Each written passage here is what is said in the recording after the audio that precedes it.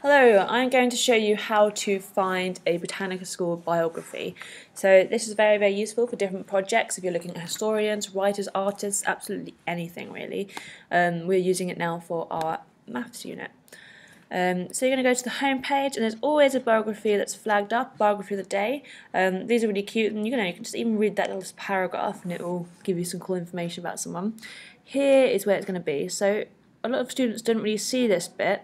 It's really cool. This is biography section, and you can just type in the name up here. Or what I really like is that you can choose an era, National Cultural Association, or known for. So for our maths people, you have to scroll down and find maths. At first, I thought the whole list was an alphabetical list. I didn't realise it was in sections. This is the art and visual section. So I got to M. I was like, oh my god, there's nothing about maths. I didn't really realise.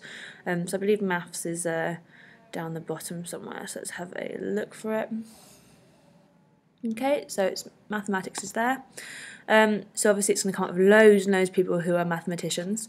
But you might say, okay, I lived in Italy before, so I'd like to do one about an Italian mathematician, and it's going to come up.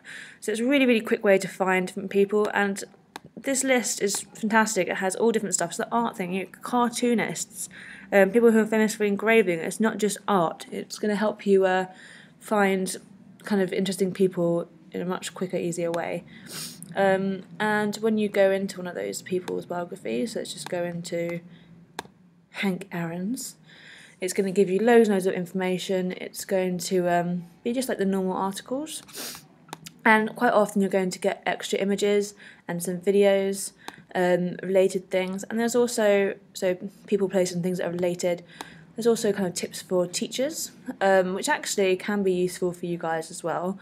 But it depends again who you're looking at. If you're looking at someone very, very, very famous, you're going to have loads of extra stuff here. But the article should give you plenty of information anyway. Okay, so if you need any help finding biographies or navigating Britannica School, send me an email or drop into the hub.